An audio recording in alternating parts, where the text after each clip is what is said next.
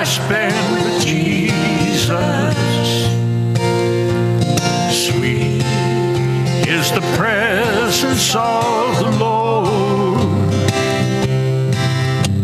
and sweet is the way He gently takes me by the hand and helps me down the road that leads to home.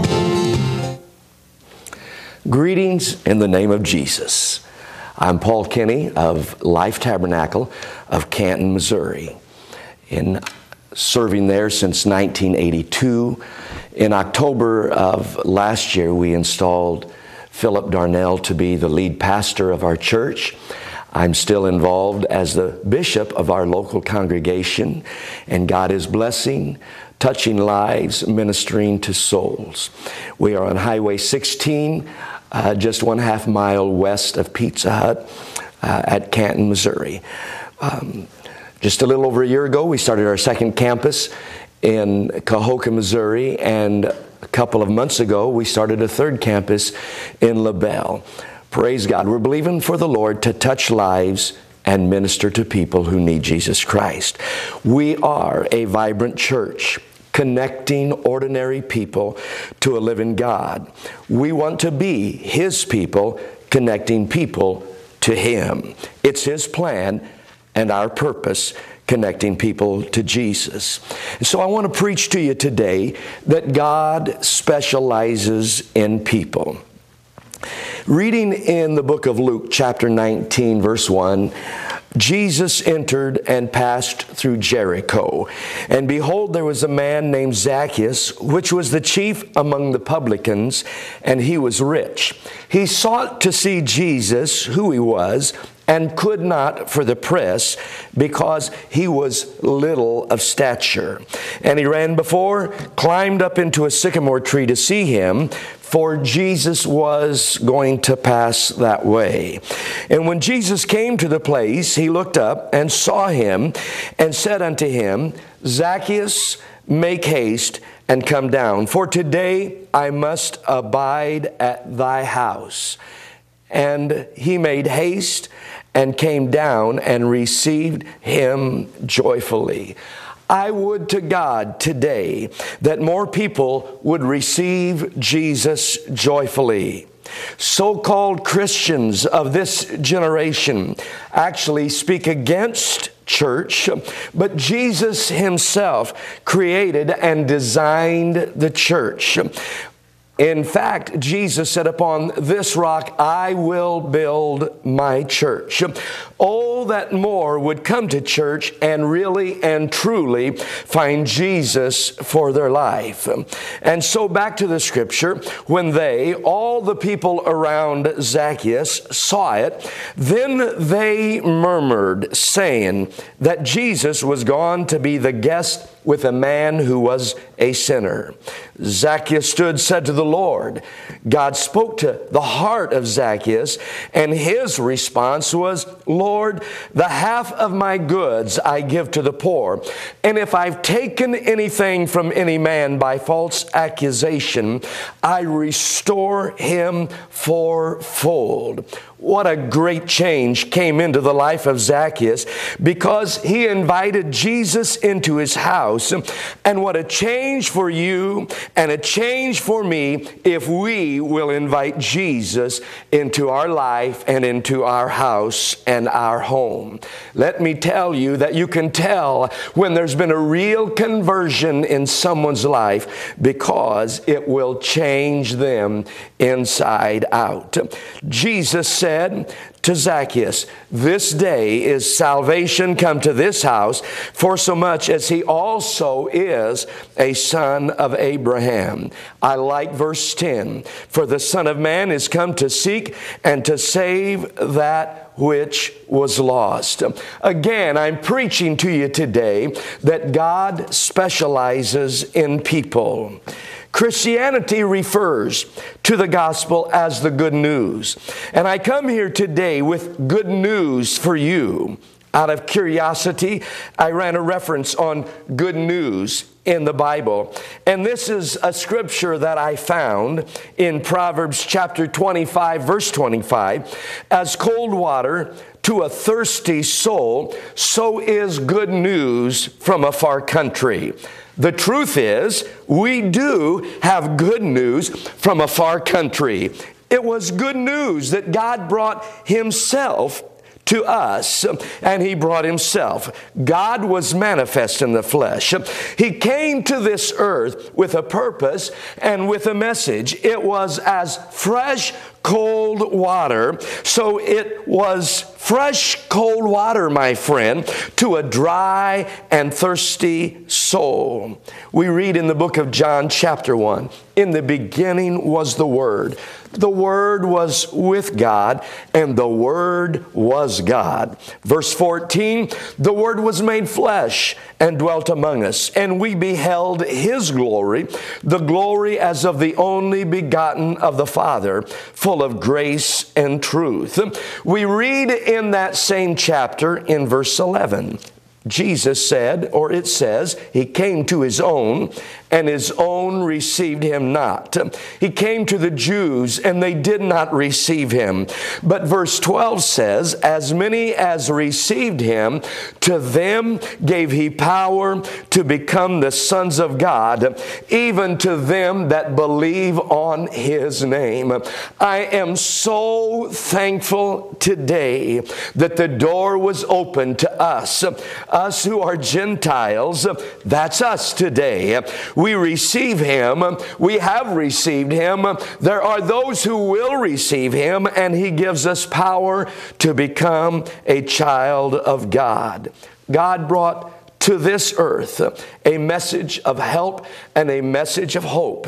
It's a message of salvation and redemption for mankind. You see, God loves people. From the very beginning, God specialized in people. After all of His other creation, we look in Genesis chapter 1 and verse 26, God said, let us make man in our image, after our likeness, and let them have dominion over the fish of the sea, and over the fowl of the air, and over the cattle, over all the earth, and over every creeping thing that creepeth upon the earth. The next verse, verse 27, God created man in His own image. In the image of God created He him, male and female created He them. I'm sorry to disappoint you today, but God didn't say that about any animal. He only said that about man. Now, I'm not against animals. I'm glad for them. But God created mankind in His image, and God specializes in people. In verse 28, God blessed them. God said to them, be fruitful and multiply and replenish the earth and subdue it. Have dominion over the fish of the sea, over the fowl of the air, over every living thing that moveth upon the earth. So, from the very beginning, God was all about people. He loved them. He chastened them. He comforted them. God helped them. He saved them. He delivered them. In fact, my friend, when Adam and Eve sinned in the Garden of Eden, the very first man, the very first woman, and the very first sin, God planned Calvary. For Jesus was the lamb slain from the foundation of the world. Then when the whole world was wicked and only Noah found grace in the eyes of the Lord, God provided a plan for the saving of Noah and his family. God provided a plan for the saving of people, for the saving of mankind. And when the ark came to rest on Mount Ararat, the Bible says that God blessed Noah and his sons and said unto them, be fruitful and multiply and replenish the earth. The next main character in the Word of God, God called Abraham to be the father of a great nation. And when Abraham lied about his wife, I'm going to tell you that the wonderful God Almighty, He extended mercy, He extended grace, and kept His promises to Abraham. We read in James chapter 2 and verse 23, the scripture was fulfilled, which saith, Abraham believed God, and it was imputed unto him for righteousness, and he was called the friend of God. I'm thankful for that today. I have a desire in my heart that I want to be a friend of God. It was a man, it was Abraham that the Word called a friend of God.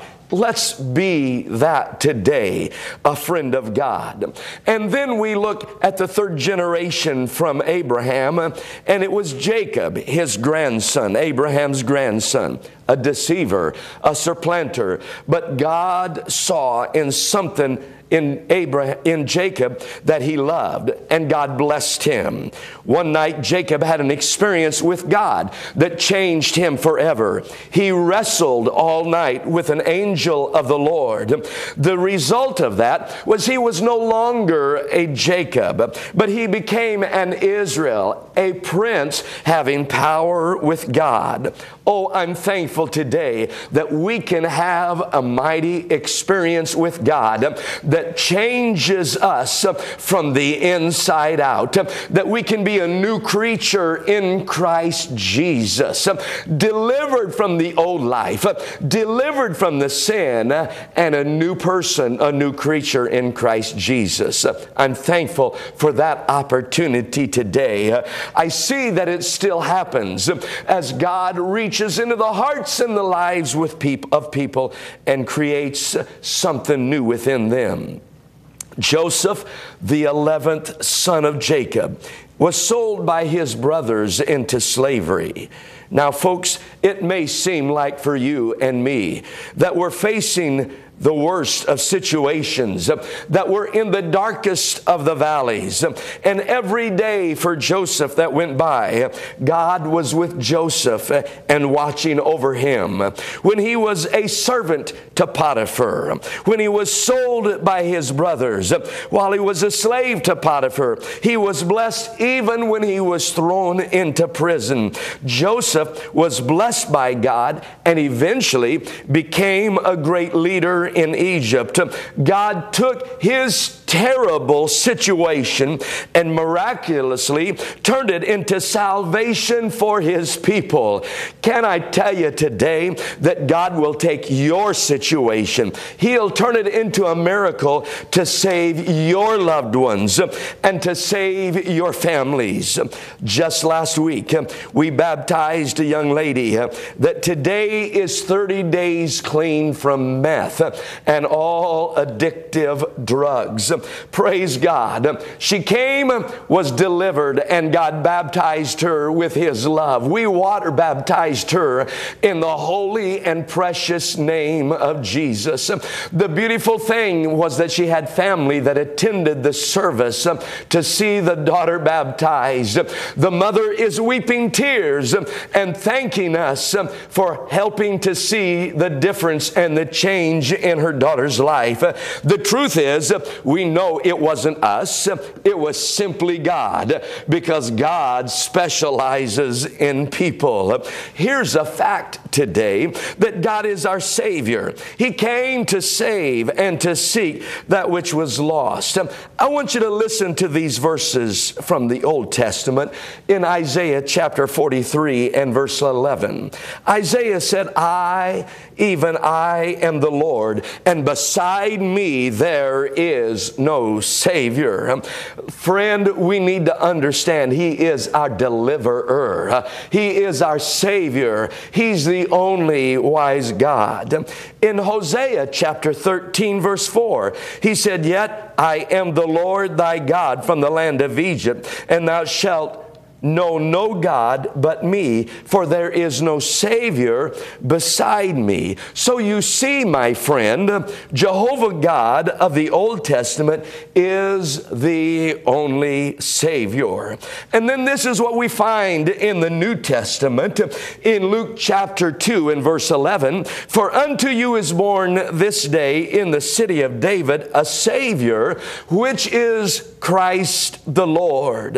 And then in 1 Timothy 4 and 10, for therefore we both labor and suffer reproach, because we trust in the living God, who is the Savior of all men, especially of those that believe.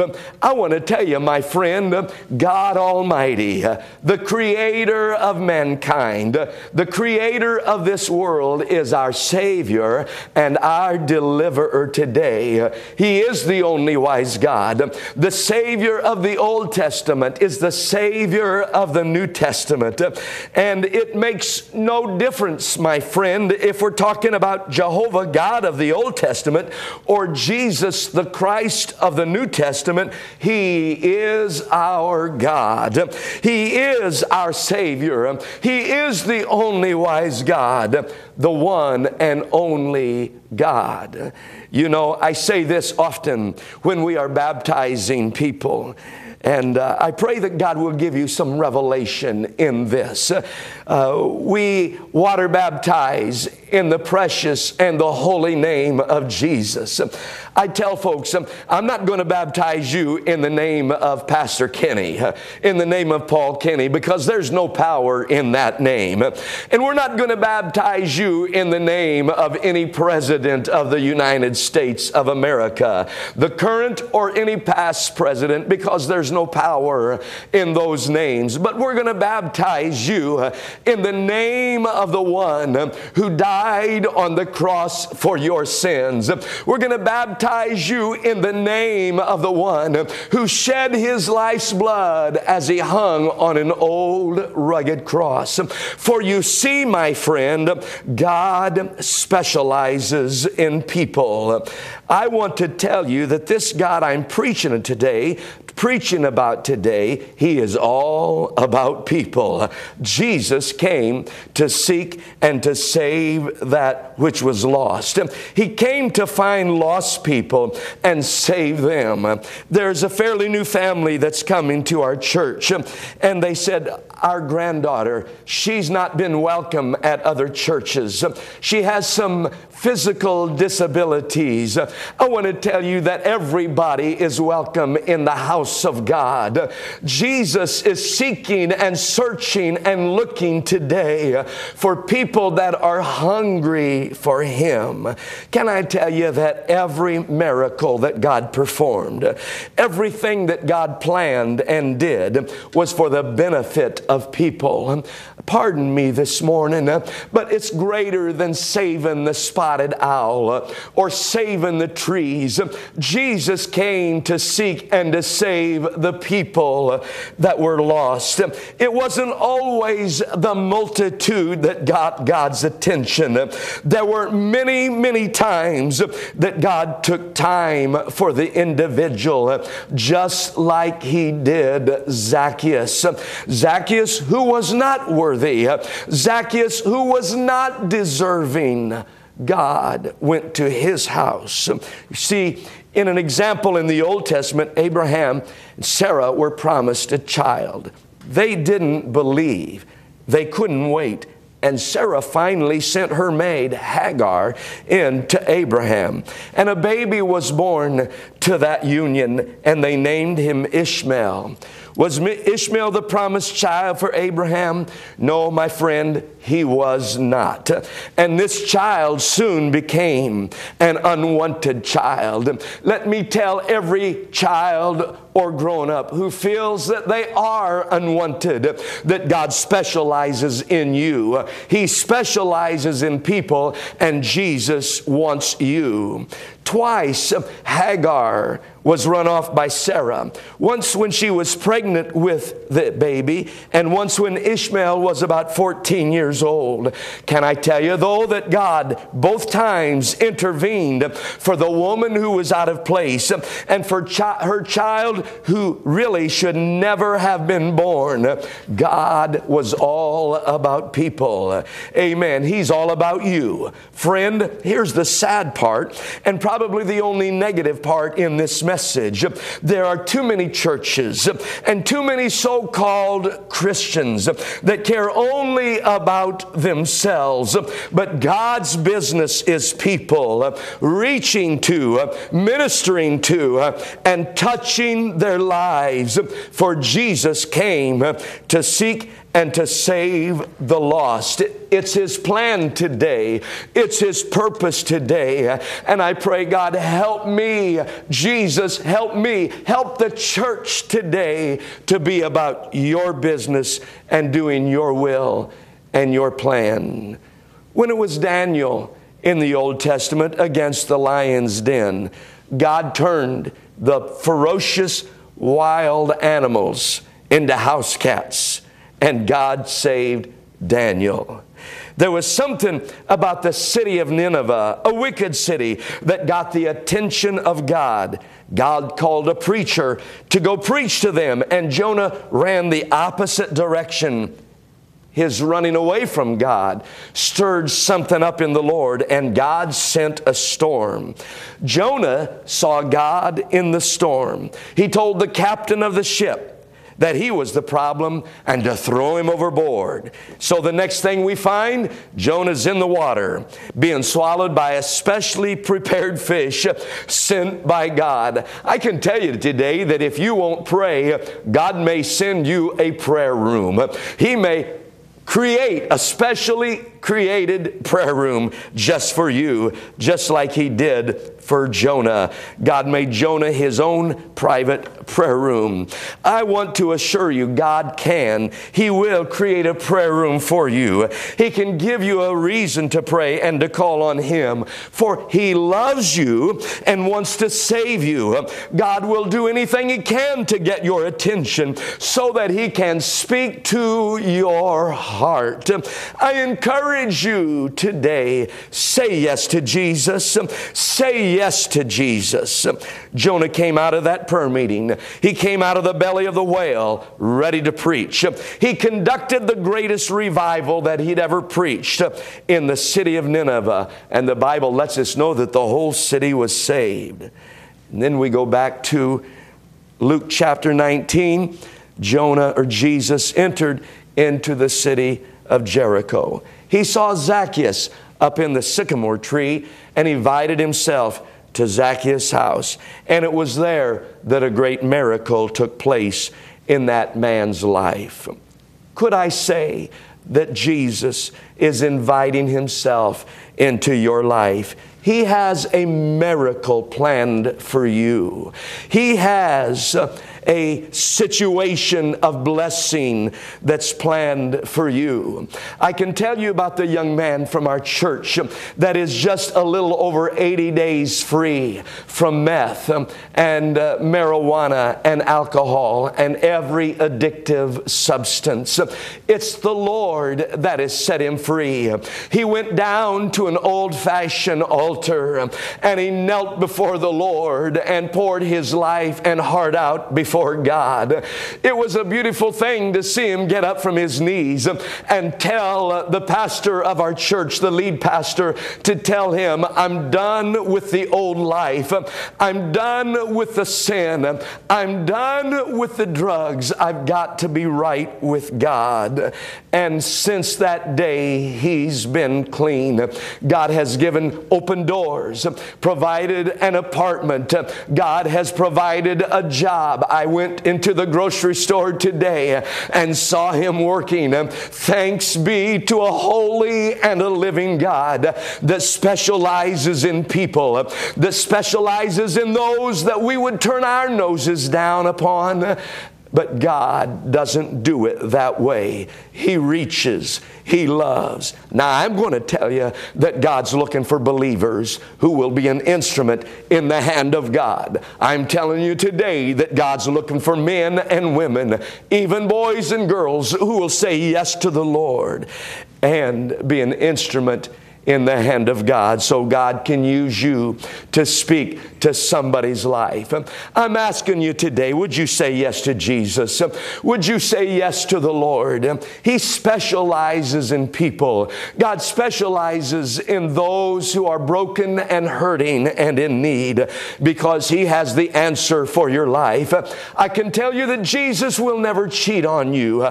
He will never lie about you. He will never gossip about you. He will never refuse you or turn you aside. He's inviting Himself into your heart, into your home, and into your life. For Him to come into your life, for Jesus to be a part of you, you've got to open yourself to the Lord. And when you do, you will find that God cares for you like no one else does. For God specializes in people. I pray, God, help me to be an agent of Him, of an agent of the Lord that helps to connect other people to Jesus. I pray that there will be some of you today that will say, yes, Lord, I want to be about your business. You see, Jesus at the age of 12 years old, when his parents could not find him, when his mother was looking for him, he was speaking to those in the temple. They were amazed and did not understand how this 12-year-old child could understand the things of God like he did. And he said to his mother, said, don't you know I must be about my Father's business? And I want to say it's time for us to be about our Father's business. It's time for us to understand that He specializes in people, and we also ought to do the same. And I invite you today to find a place to pray and come to Jesus. Give yourself to Him. Open your heart to the Lord. Give your life to Jesus. Let your life be spent for His will and His plan. Let yourself be given to Him so that you can be the instrument in the hand of God, reaching to others and touching other lives. I pray that you will be part of those that are connecting people to a living God, that you will love people just like Jesus does. I pray that you will understand and have the revelation this day that God specializes in people. He loves you. He loves you. He loves you, and He wants to specialize in you. Praise God. Let's pray right now, believing the Lord. Jesus, I pray that you would open hearts, open lives, and open minds. Lord, I pray that you would release those who are bound by sin. Release them from their sin and set them free. Give them an open door today to come to you, to find a church, Lord, that believes and reaches and serves. God, I pray that you would that we would understand that you've come to this generation today to specialize in people. Help us to be your hands, to be your voice, to specialize in people. In Jesus' name we pray.